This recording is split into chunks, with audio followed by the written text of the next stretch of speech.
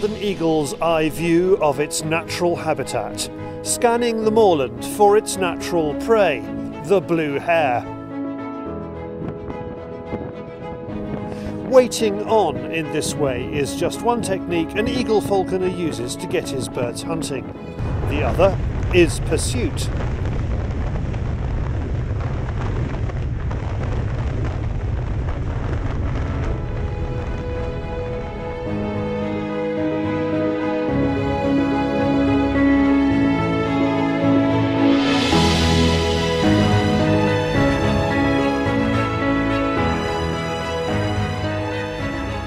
Roy is up in Scotland's Angus Glens. It has taken weeks to get all the birds flying fit, ready for the trip, and they're going to need to be. The weather has turned and the conditions are tough. This can be the joys of the Scottish Highlands. I hate to think what wind we've got at the moment, but we are struggling to stand up. I mean, luckily I'm a bit of a weeble, so I always pop back up, but it is absolutely blowing a gale. So what we're going to try and do is get over the rise and hopefully find some hares in the lee of the hill. It's not the best way to fly an eagle because it's always best to try and fly the eagle into the wind, so they've got the manoeuvrability. This way they're going to be flying across the wind and he's going to lose some of his manoeuvrability, but we'll give it a go and see what we can do, because it is just absolutely blowing a hoolie over the front of these hills, and unfortunately the hares have all moved out of the wind and have come over to these sides of the hill. So it's really our only option for the moment until the wind dies down a little bit. Then we may be able to get a bit of waiting on in a few more secluded quarries.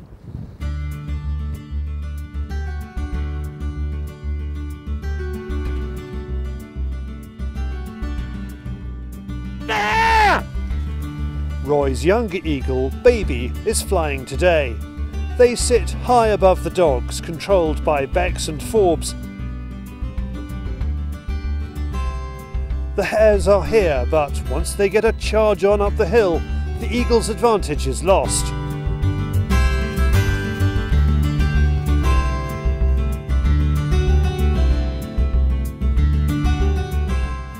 We witness some incredible acrobatics.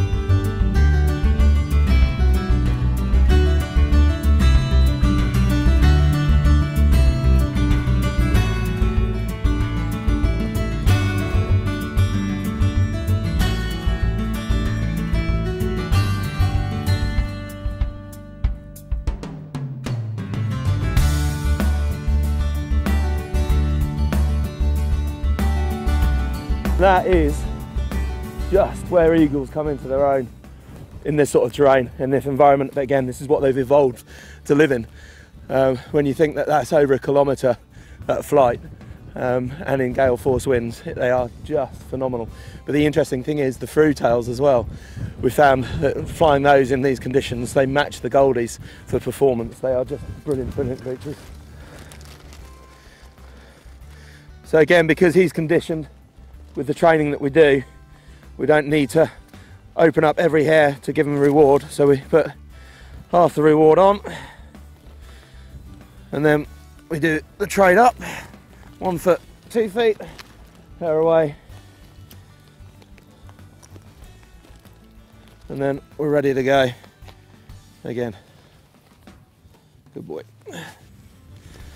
And when you're flying in these conditions and with a bird that has been conditioned in the training, so you can get in, trade them off, and then you can go and start again, it does allow you to start taking a reasonable number of hares.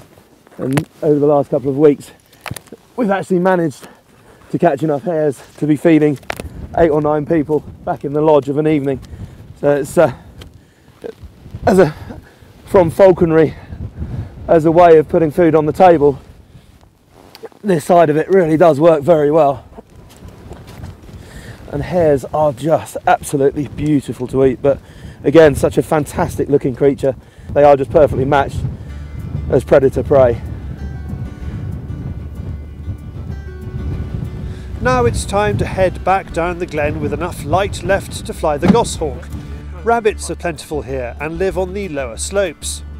She's been working well again on the rabbits, but it's just trying to make the flights a little bit more challenging, because obviously now she's another year older She's a little bit more experienced than she really is mopping up the rabbits without too much of an issue. So, I mean, we've been doing a little bit of pheasant hawking as well at home. But it's when you've got the weather like this and we just can't get out anymore on the tops because it was just blowing an absolute gale again. So we've just come out for a quick finish up on the rabbits down here. It's always a good bit of sport.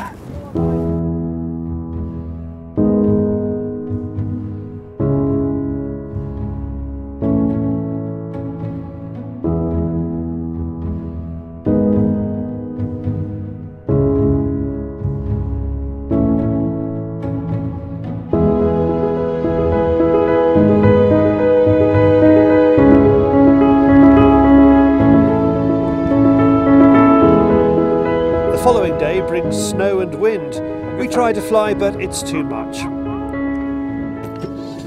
So the last 2 weeks whilst we've been in Scotland, I've been using some of the shooting clothing, and because I'm sitting on the Argo, I'm not walking around, then that's when I'm at my worst normally, and you can get absolutely frozen when you're sitting on the top of a hill and you're just in blasting gales and you've got blizzard conditions coming through.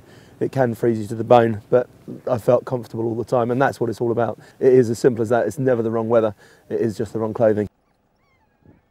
Day 3 of filming, and Roy's last before heading south. The snow has settled, but the wind has dialed down enough of a notch for some waiting on. We've had gale force winds, we've had blizzards, we've had heavy snowfall, and we've had glorious days as well, but today we're cracking out and it looks like the sun is just breaking through up on the tops here. I'm hoping we can get to a wind-facing hill and get Cappy up. So this is what Cappy's always done. And if you can find a nice wind-facing hill with some thick heather beds underneath it, so you can work along the tops and then flush the hares underneath him, and then we should get some lovely stoops. So hopefully we'll get the camera on the back of him as well, and we should get some fantastic footage. But as I say, we've got a particular bit along here. If the wind is hitting it just about right, then we should be able to get him up, I hope.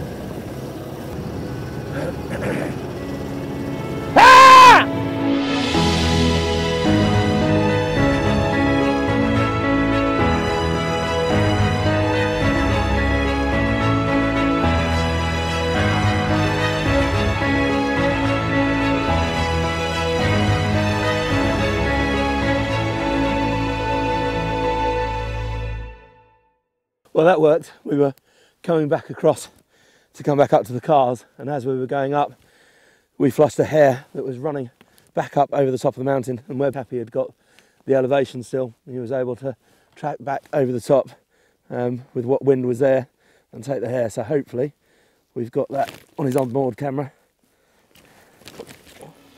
and we can see what happened.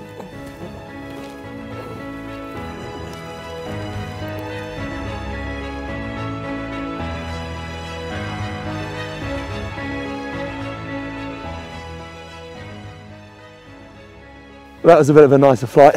Hopefully we might get another one, because I think the sun is fading on our last day in Scotland.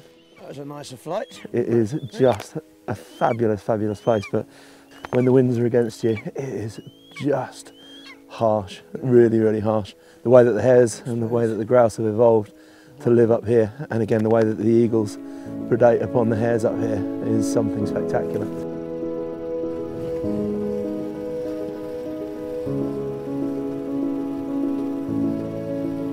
We leave the glens where we started, flying on the back of an eagle, enjoying a Scottish sunset.